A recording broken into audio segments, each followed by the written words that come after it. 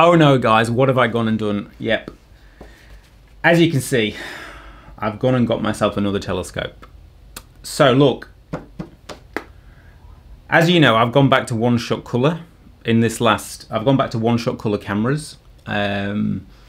So this came up, I wasn't particularly looking for a telescope, honest, but this came up second hand, and obviously it's a little Newtonian.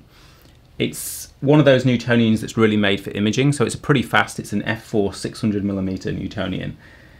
Now, I used to have a Newtonian a couple of years back. That was a Skywatcher 150 PDS, and I always had really mixed feelings about that telescope because when I could get that thing dialed in, it could take some amazing photos. Like the mirror in it was really good, and it punched way above its weight considering what it cost.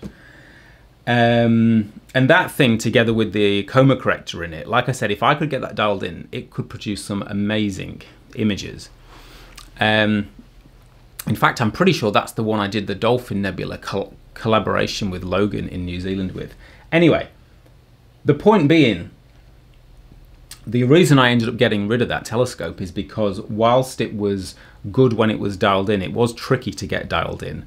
And also, I think because I was new to the hobby then, you tend to not have that much patience. You just want to get out and get imaging as well.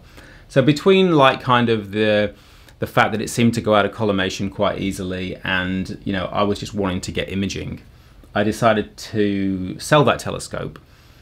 But now, you know, a few years on now, 4 or 5 years on in astrophotography, and back to one-shot colour, you know, I've done the whole thing of trying out mono, trying out different cameras, and I've decided for me personally, one-shot colour is where I'm at. So I've recently got a TubeTech APS-C camera. My other camera is the 533 camera.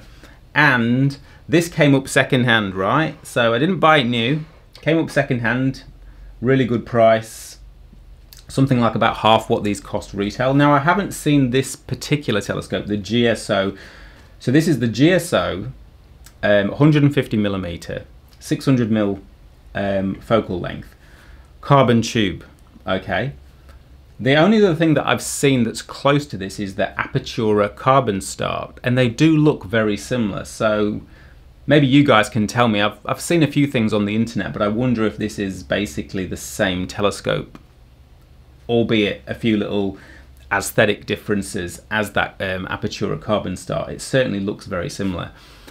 So look, I'll be looking to get, you know, a camera on this, and obviously, you know, f4, it's a bit of a light bucket and it's pretty fast. So hopefully I can get some good images. I don't know how this is going to go. I haven't had any experience with this particular telescope yet, so we'll see. The guy that I purchased this off had made a couple of little upgrades to it. So he'd made a little sort of mask here for the back, which I think is supposed to stop some of the light, and then put a fan on it. I've changed the fan out because it was a bit loud, the fan that they had on, so I've just changed it for this fan. We'll see how that goes. He'd also put a mirror mask on the back, on the primary mirror, so that's good.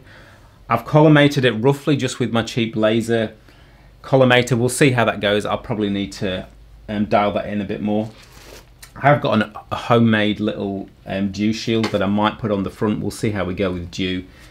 The focuser looks pretty good on this one, and again, the reason I was drawn to this over the 150 PDS that I used to have, or even the new Quattro series from Skywatcher, is obviously carbon tube, so, you know, not subject to so much thermal change as a metal tube. Also, this nice GSO linear bearing focuser, which again I've not tested, but it's supposed to be pretty good, so we'll see. Like, it's supposed to be, it's not just a basic Crayford, it's one of these linear ball bearing focusers, so they're supposed to be pretty decent, so we'll see how that goes. I'm probably going to fit my EAF. It's supposed to be compatible with an EAF, so I'll be fitting the EAF on that eventually. Good, you know, good looking, really good, well built. The rings look really good on it.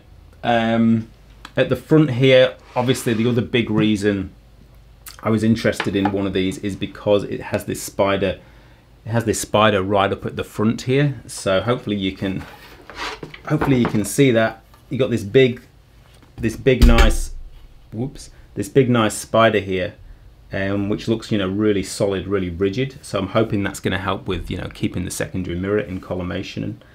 And then it's nicely heavily baffled down the tube as well. So, you know, all in all, I decided, especially with the price of this telescope, I just decided, look, let's give a little Newtonian a go again. Maybe I'll be pulling my hair out again. But since it seems to at least have addressed a lot of those issues, and I've seen pretty good things about the Apertura CarbonStar, and I got this, like I said, a really affordable price. All I need to do now is buy a coma corrector. So I'll probably end up just getting the Skywatcher Aplanatic F4. Starizona do a really good one. Well, I say good, it's a 0.75 reducer as well, but that thing is like really quite expensive. So I think I'll probably just go the Starizona one.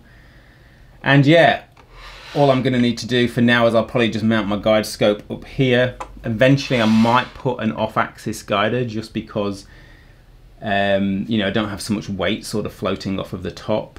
But what I'll probably do is have my guide scope here and then have this oriented down with the camera so it sort of evens the weight out. But look, yeah, I've only just got this, I've only had it a couple of days. I am going to get the coma corrector sorted out for it, and look, we'll see how we go. If you guys out there know much about this telescope, or it's one of its counterparts, if you want to give me any tips in your experience, let me know what you think.